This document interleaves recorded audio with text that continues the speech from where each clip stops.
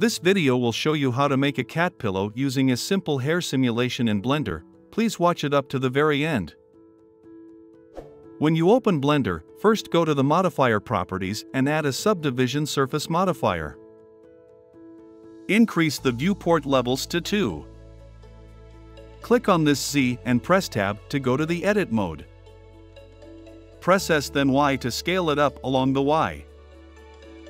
Click on this X to go to another side view, then press Ctrl R and scroll to add 2 edge loops, then press S then Y to scale them apart up to that level. Press S then Z to scale it down along the Z. Now press Tab to go back to the object mode. Come to the modifier properties and increase the viewport levels to 3. Press Shift A and go to Curve, then add a circle. Click on this Z to go to a top view, then press S to scale it up. Now select this cube, then come to the modifier properties and add a curve modifier. Under Curve Object, select the Bezier circle. Click here and change the deform axis to Y. Click on this Z to go to a top view, then select this circle and press Tab to go to the edit mode. Select these points and press S to scale them up a little. Select these ones too and press S to scale them down a bit. Go on adjusting these points like that until the results look good to you. Now press Tab to go back to the object mode. Come to the modifier properties and select the subdivision surface modifier, then press Shift D to duplicate it. Click on it and hold, then move it below the curve modifier. Now press S then X to scale it down a bit. Come to the modifier properties and click here, then apply them one by one from top to bottom.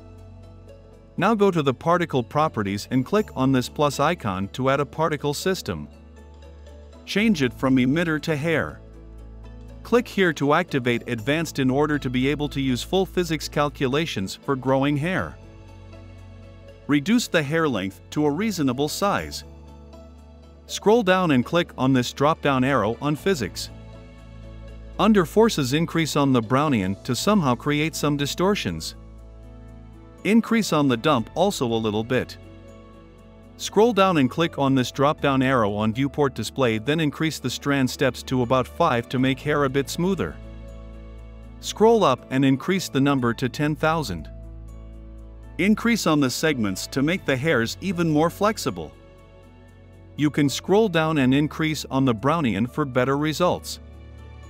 Keep on adjusting the Brownian and dump values until the results look fine to you. In my case, I'm using the ones you're seeing on the screen right now. Now go to Object and shade it Auto Smooth. Increase the number of particles to 100,000. Scroll down to Viewport Display and reduce the amount to 12% in order to reduce on the processing power. Click on this drop-down arrow on Render and increase these steps to 5 as well. Now click here to go to the render preview. Come to the render properties and change it from EV to cycles. Decrease the render samples to about 100. Expand this area and change it to a shade editor. Click up here and deactivate Scene World. Adjust the color of this object to your liking. Go to the material properties and click on this plus icon to add another material slot. Click here on New to add a new material. You can name it Hair Material. Come back to the particle properties and scroll down to Render, then under Material, switch it to the Hair Material. You can now see that our hairs are assigned their own material. In the shader editor, press Delete to delete the principled BSDF shader node. Press Shift A and go to Shader, then add a principled hair BSDF shader node. Plug it into Surface. Press Shift A and add a wave texture. Plug it into Color. Press Shift A and add a color ramp, then adjust the colors to your liking. You can bring these points closer to make the colors more vivid. You can also reduce on the scale to make the bands larger. Now click on his wave texture node and press Ctrl T to add a texture coordinate and mapping node. Plug object into vector and change this from point to normal.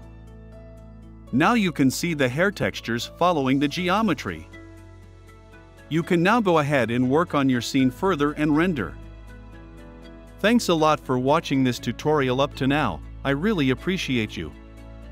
If you found this video useful, please consider subscribing to this channel and hit the notification bell so that you never miss out on our latest content. Also, let us know what you want us to teach you about Blender in the comments. I promise we'll make a video. Have fun animating. I sign out.